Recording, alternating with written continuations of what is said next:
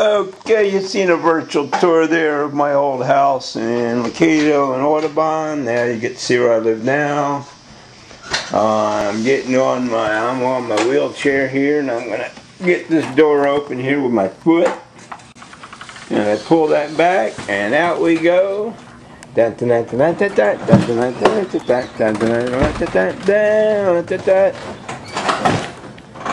There is my $55,000 wheelchair van. Went out to the store yesterday, couldn't get any disabled parking, parked it in 2 spaces, come out, nasty note on the window. Well, I hope you have a good reason for taking up 2 spaces. And if you don't have a good reason, you're a really rude person. Well, a person that wrote that, I got wheelchair ramp, I got wheelchair plates. You're the rude person. You didn't even bother to read the sign. Anyway, out in front of my house here, over to Bob and Bo across the street there.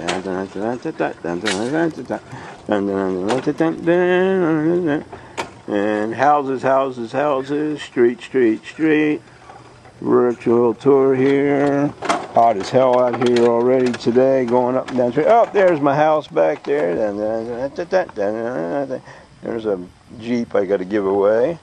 And my house there, kick-ass, 2,600 feet on the fairway.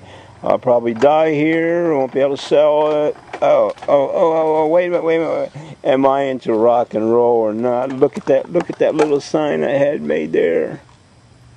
This house rocks. Well, it used to rock. Don't rock no more.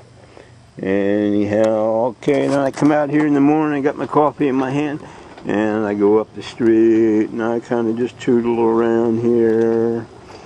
And we got trees there, and we got the fountain in the stream, and the blah blah blah. Yeah, there's a stream back there. The stream wraps around up there. And we got a pond there with fish in it, lots of ducks. Here across the street from me, we got the 7th tee box there. Early in the morning here, about 9 o'clock, it's already hot as hell.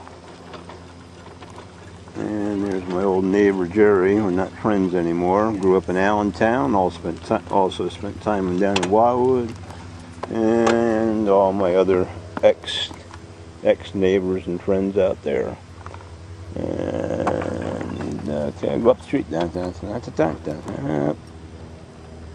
Don't look like nobody's on the green there, but they're off to the races, get their golf round in. Neighbor here just left for the East Coast. We're going to be watching their dog. Another 2-story there. Those where I spend most of my time. Across the street from them is their son, daughter-in-law, and 4 kids who I spend lots of time with.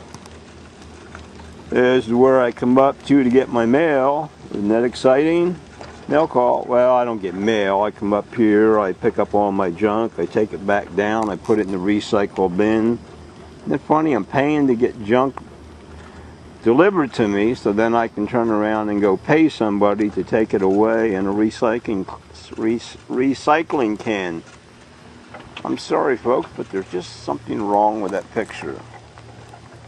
And as you can see up there, we're in a valley here.